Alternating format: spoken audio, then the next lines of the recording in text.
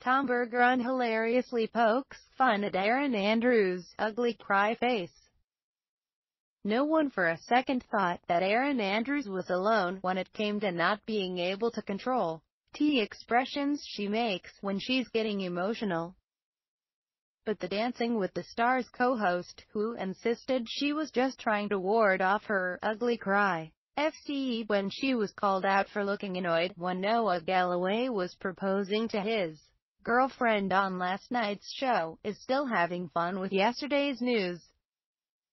Tom's ugly cry face at Dancing Kid Tom Bergeron. She captioned a video of Tom Bergeron, taken today at rehearsal, in which he hilariously demonstrates how Andrews taught him to express his emotions. "Erin taught me how to show empathy," Bergeron exclaims, rolling his eyes in a most exaggerated fashion. "Come on, Tom. Nobody shows empathy like that."